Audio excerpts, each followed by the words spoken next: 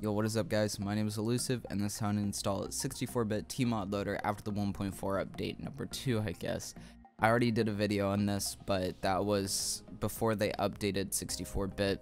They did just update the 64-bit launcher, which was like at 1 AM today or something like that, at least my time, so they did it late at night, and I honestly thought it's gonna be a couple months.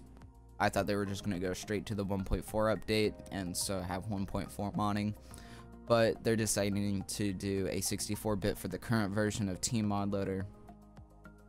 That way you can continue your mods much easier through the Steam tModloader with 64-bit instead of having to wait for the full 1.4 release.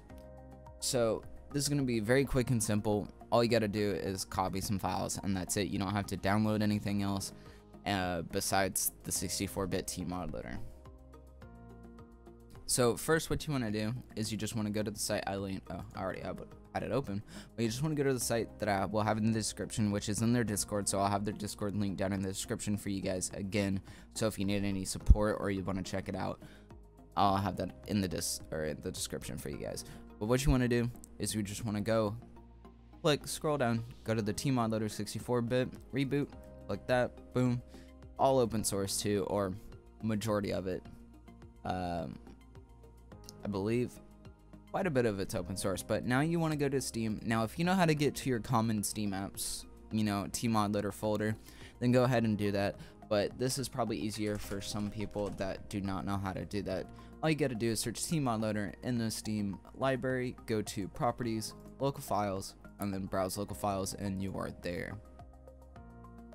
Now what you want to do is you want to open up the tModloader zip that you now have downloaded, and then you just want to select everything so you can Control A it, and then just drag it all into the tModloader folder. Now you will only have to replace like 5 files, but I already have this installed, that's why it's asking to replace so many.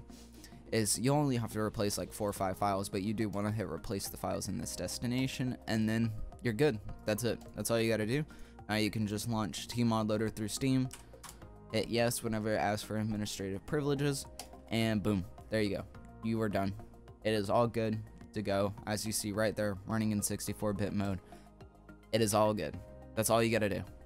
They updated it, they made it much easier, and that is great. So the old one's kind of outdated. You can still do the old one if that's what you want, but this is the best bet because mods are updating to the newest version of tModloader, and so slowly those mods you're not going to be able to use as they update, and this is just a lot more easier. So other than that guys, if you guys did enjoy and you want to see more tutorial content, hit that thumbs up button, hit that subscription button. It really does help out a lot. And also I'm probably going to be streaming a lot of tutorials, so some master playthroughs, some modded playthroughs over at twitch.tv/Illusive Media. So if you do want to drop by there, hit that follow and check it out. Be greatly appreciated. Other than that guys, I hope you guys have a great day.